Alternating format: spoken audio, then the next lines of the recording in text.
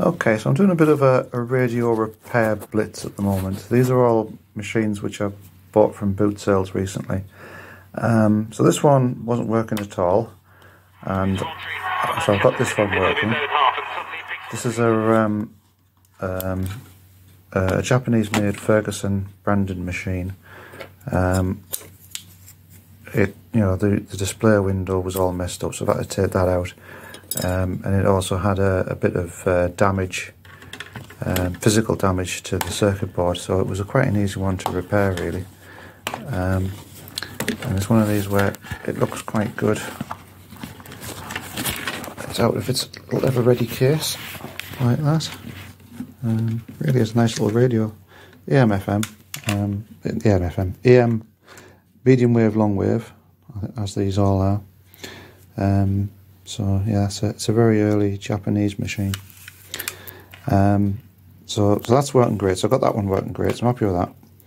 Another one I bought is this one here, this region tone, which annoyingly it actually works straight out of the box. But it does need the battery connectors sorting out, so I can run it off PP3 batteries. Another one, which I'm going to look at later, is this old valve radio, in this case a Marconi unit, which from a little bit of research I've done, looks like it was actually manufactured by his master's voice company. And this one's probably going to be the most interesting to see if I can get it working, because it is a valve radio set. If I go in here, yeah, so there's four valves in here. This here is loose, not attached to anything, which I think it should be. So that's really one of the first things to try and sort out. But this, like all portable valve radios, runs on weird voltages. This particular one runs on 69 volts and 1.5. Obviously the battery pack's a long time out of production. So anyway, that's another one. But the one that this video is about is this Roberts radio. This is an R200, which would have been made sometime in the early 1960s. And I got it and it wasn't working, which is fair enough. But I found that when I was tapping TR1, which was that one there, although originally it was mounted on the other side where it should be, when I was tapping that, it was making a crackly noise. So I thought, is this the germanium whisker issue? So I went on the old internet and found a technique which sometimes can repair the issue, if not temporarily, and it didn't work. And it looks like I've actually fried that device. Now, these genuine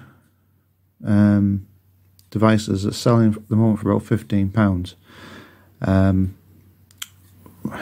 You know, which for a hobby is still cheap, but when you've only paid a couple of pounds for the whole radio, it does seem a bit extravagant to then try and repair it with £15 worth of parts.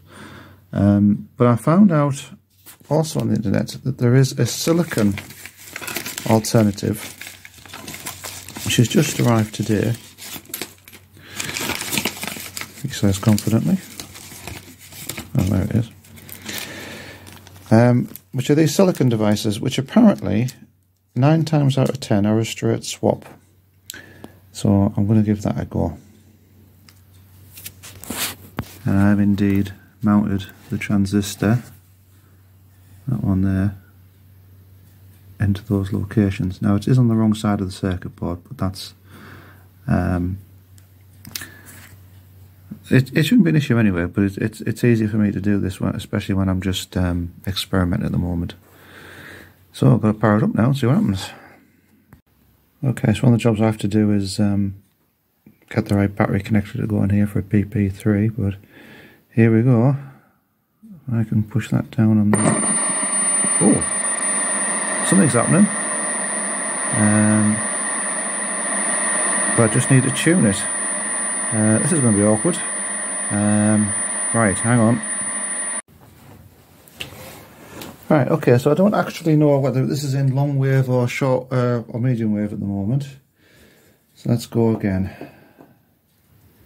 See if I can tune it. Alright.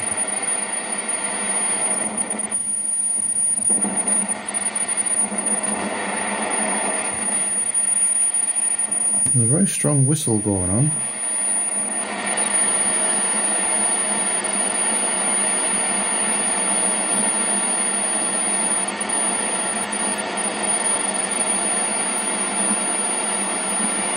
Nothing wrong there.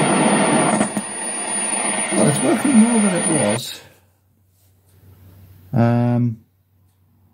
But I'm not getting any tuning coming through. So does that mean I've now got another transistor down? If I do, it's most likely the one that runs the oscillator.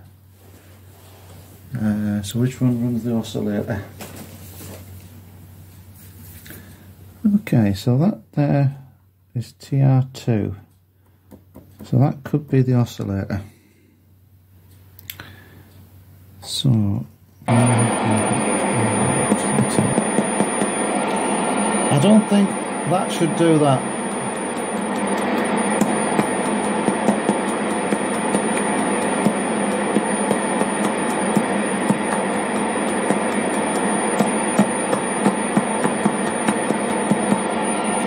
I think I'll replace that. Okay, so I've just replaced the second AF117 with another one of these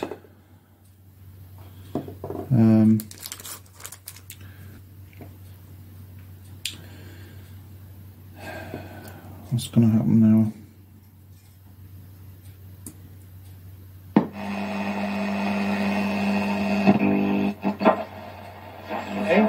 Manchester City lead 2-1 tonight. Given away there to Nikolenko. Midway inside the Manchester City half. It's Neil.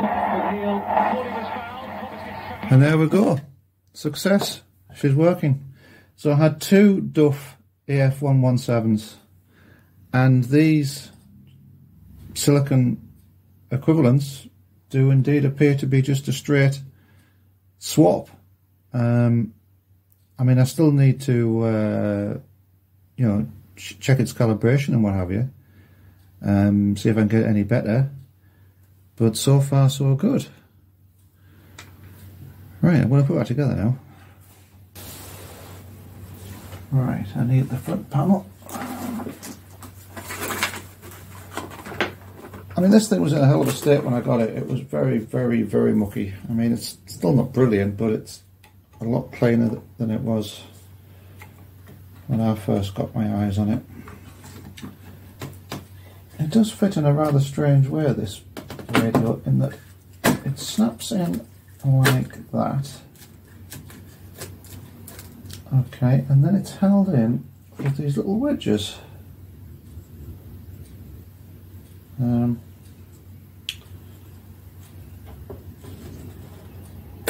One goes in there like.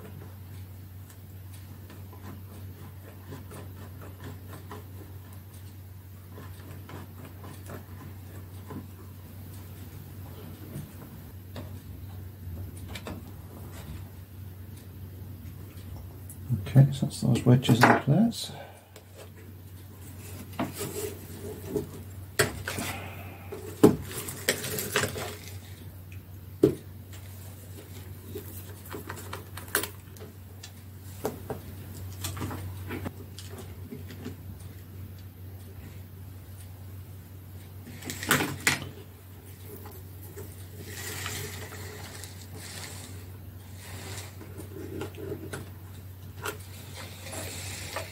Right, so here we go.